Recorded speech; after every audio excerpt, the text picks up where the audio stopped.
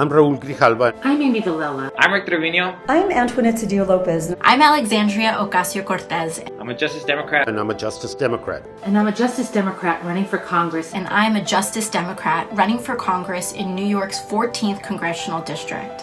Earlier this year, Donald Trump signed an executive order to repeal deportation protections for Dreamers, promising at the time that Congress would pass a replacement. Dreamers are undocumented immigrants who were brought into the United States as children.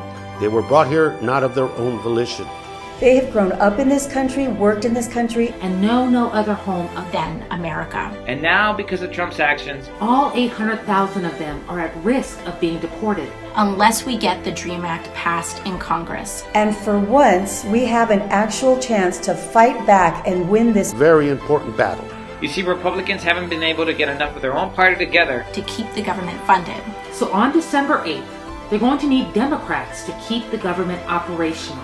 This is a chance for Democrats to demand something for bailing out the Republicans. A rare chance to win a victory. We are telling Democrats in Congress, demand that the DREAM Act gets passed. This should be an absolute no-brainer. 73% of Americans believe the Dreamers should have a path to citizenship.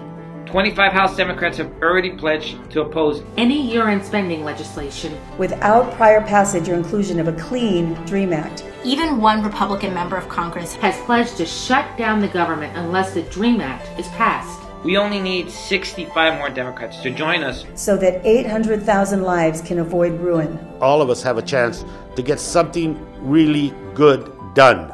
So I'm calling on Will Hurd to do what I would do if I had his job. I'm calling on Ruben Kihuen. I'm calling on House Democrats to do what I'd do if I had your job. So I'm calling on my colleagues. Pledge publicly to oppose any year-end spending legislation without prior passage or inclusion of a clean DREAM Act. You have a chance to get something real done. And this is our time to do something right. Don't mess it up.